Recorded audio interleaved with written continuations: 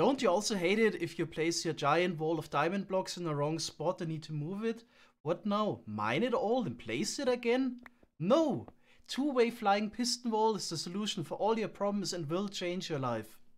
Hey guys, so today I want to show you my two-way flying piston wall that I made for a block storage. So I'm gonna use this as one component of a larger machine, but I thought that a separate video might be useful in case somebody else needs it for another use.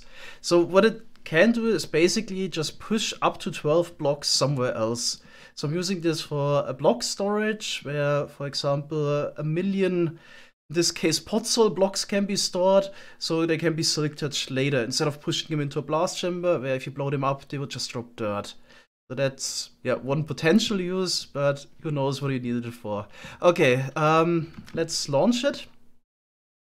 I just need to quickly extend this. And then on the retraction, it's an important part here that all of the flying machines get activated at the same time. We'll launch the flying machine. It's gonna be quite laggy. So you'll warned here. Okay. Looks a bit chunky, but I think I'm just gonna run this in replay mode as well, so you can see it a bit more nicely rendered. Okay, so it's already pushing the stuff forward. It's gonna get stopped on the other side here, the obsidian blocks. And then it pulls the whole flying machine back. Okay. So once it's returned, you also need to reset some of the pistons. So in order to make this work this nicely, I had to use like extra sticky piston that push or pull part of the flying machine as well in order to not exceed the push limit. So those pistons need to be 1 block further. You can reset this easily with this line here. Also looks kind of nice. Everything gets reset. Okay, now you could push in the next diamond blocks or podzol blocks or whatever, and then also push it over there.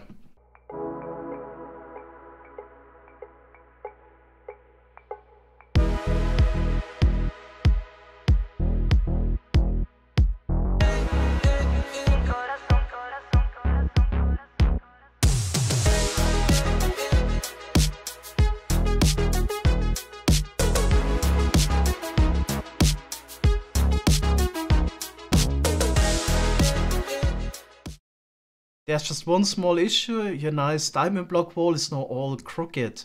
But there's actually a solution for this, that it comes at a tiny cost. I'm gonna show it over here instead of the big boy, because the tiny version is not as laggy. Of course, you can also, in theory, expand this and make it even larger if you want to. Of course, at some point it's gonna be quite laggy. Alright, so the solution is actually just to remove those obsidian blocks here that stop parts of the flying machine, but the tiny problem we have then is that some pistons are left behind, but this can also be solved easily. Okay, so let's launch the flying machine here. So push this forward, and in the end everything is nicely aligned. And yeah, some of the pistons are left behind, but it's actually no problem at all. All I gotta do to fix this is just to launch the flying machine again, and those pistons will be grabbed. There we go. Now we got a nice diamond block wall here. Yeah, in the end, we still need to push those pistons back. Sticky piston real quick. And then we just push them forward again. And now it's ready to be launched again. Of course, you can also automate this.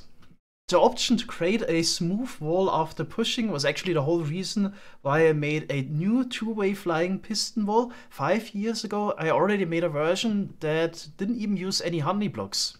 So here's the honeyless version I made about 5 years ago in 1.12.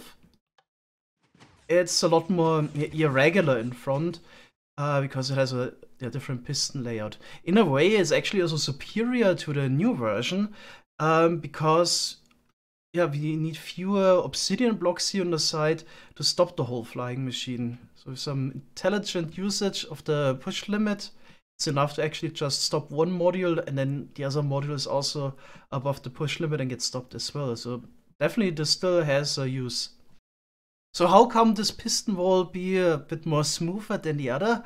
Well, we just use a different layout. So the old one was basically 2 slime blocks and pistons around like this, and then single observer here in the back that powered everything. Just the one here at the bottom had to be updated by other parts of the piston wall moving. That's why I got a bit tricky. So now instead we can use the honey block that was added a couple versions ago and yeah, make this shape here. But we're gonna have an issue with the slime block module. So if you count, we already have 9, 12, and then we still need 2 observers to power everything. So we are at push limit 14. Because we also here need pistons, and yeah, the next module would then be directly above. So again, 1 honey. Because I can't really have 2 honey, because a honey block can't be powered. So I can't use QC this way. Okay, so here at push limit 14, we will try to push this forward. Doesn't work. Yeah, since we have push limit 12. So the way to solve this issue was then actually to, in the same tick, push the pistons here on the side. So they're no longer attached to the slime block structure. And then we can also push this.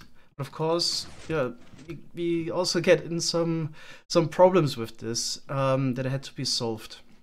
And that problem that had to be solved was update order.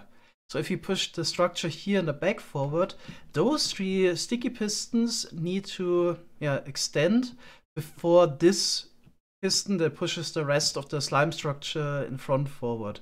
In the end, I tried a lot of things, like using the update order of pushing a slime structure. Then it kind of worked on pushing it forward, but when I tried to pull it back, it no longer worked. But then really in the end, solve the problem was just to use block event delay directly on this module. So I was able to actually just add a couple more pistons like this. So this piston here is powered by QC diagonally and basically needs an update. So I was able to attach a piston here, there, and here in the back. And now we got this block event delay chain that just made it work in the end. As you can see, I can push this forward. And if I stop this now, I can also pull it back. Okay, let's push it forward again. And then pull it back. Okay. Just gonna attach this here again and now pull it back. So this was the working solution in the end. So a bit of progress has been made when it comes to those 2-way flying piston walls, thanks to the honey block. But of course, what I'd really like to have in the end would be a flat one. Or something like this. But right now, I feel like I'm almost certain this is not possible, because no layout exists that would make this work. So of course, you could make something like this flying one way, but the problem is also then reusing it and flying it back the other way without like assembling it from the side. So it just be the flying piston wall that does it all. And of course, it also should be infinitely expandable. So I could also make this work maybe with a 6 or 8 wide version. Then we can have like observers here on the side or whatever. That would help a lot. But right now, if you would try to make this work, you would always run into the issue basically that a honey block can't be powered. So everything here, the pistons in front, need to be powered through the slime blocks. And if you try to come up with a layout somehow that would make this work, it will always come to the problem that you got like slime block structures basically sticking to each other. So I didn't really find a layout that makes it possible to alternate honey and slime in a way where still everything gets powered and still everything also gets pushed and pulled from the back. So this is probably the thing I'd like to be wrong the most about. Maybe there is a solution, but I'm almost certain there's no way to make this work.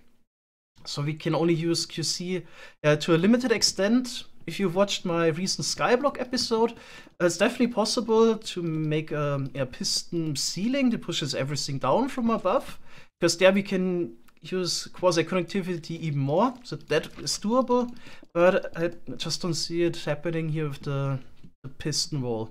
And this, by the way, is also one of the things that wouldn't work in Bedrock Edition at all, with no QC. So the 2-way flying piston wall is definitely something that right now thanks to QC, only works the Java version. Alright, so that's all for today. In case you want to move the big diamond wall yourself, you can check out the world download. Thanks guys for watching and see you next time. Bye bye.